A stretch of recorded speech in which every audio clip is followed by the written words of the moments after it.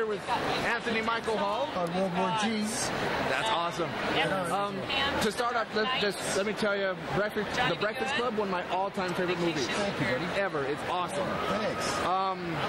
Now you've been working for a while, obviously. Yeah. Is there one particular role or one particular job that you did that you're like, yeah, that one was the one?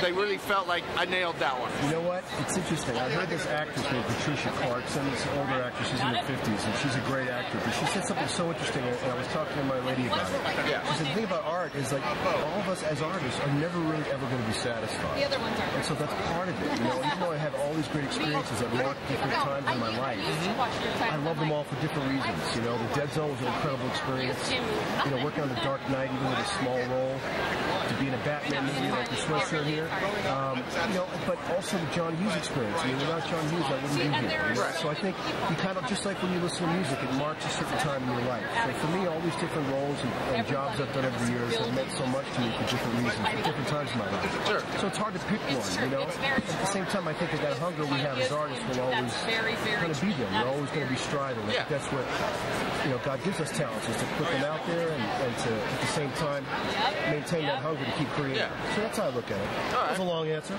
It was, but that's all right. Speaking of The Dark Knight, I had a small part in that.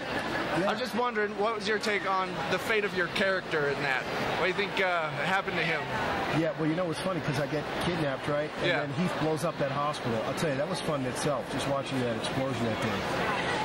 I think he's kind of saved at the end of the film, you know, by Batman there. He kind of blasted. That's right, it was. Yeah, but that was a great experience, you know, to work with Chris Nolan and all those great actors. Heath was totally cool. He was a great guy, and we all miss him. He was such a great talent. Yeah. And Christian Bale too. You know, there was a lot of negative publicity about those guys, and it was all unnecessary. You know, that's just kind of the way the media is sometimes, unfortunately. But that was a great experience too, and I was just gassed. I was so excited to be a part of it. I got to go to London and Chicago and had a great time. Yeah. Is there anything you're working on right now that you'd like to point people towards? Sure. I just was up at Sundance. I have a film coming out in the summer through Magnolia Pictures, and I have a nice role in it. It's with Guy Pearce and Cody Smulders from How I Met Your Mother. Yeah, sure. And it's a rom-com kind of, and it's called Results, and it's an Andrew Bujalski film. So that's going to be out in the summer. And then I got Foxcatcher in the theaters now. Oh, yeah. With Steve Carell and Mark Ruffalo and Channing Tatum. Those guys are awesome. Oscar nominated? Yeah, I got 5 nominations, so I'm hoping to at least get some tickets to the damn show. Let's hope. Right. Yeah, exactly. Let's hope. But I had a great experience on that. And Bennett Miller, I see him as one of the great directors alive. You know, I worked with Chris Nolan. I've had the pleasure of working with Tim Burton. And Bennett is like right up there with all those guys. Yeah. He did Moneyball and Capote. And I think it's a great film. It's a very dark film, but it's a very powerful film. And those guys couldn't have been nicer. I had such a great experience getting to work with them. You know? All right. Well, thank you very much, sir.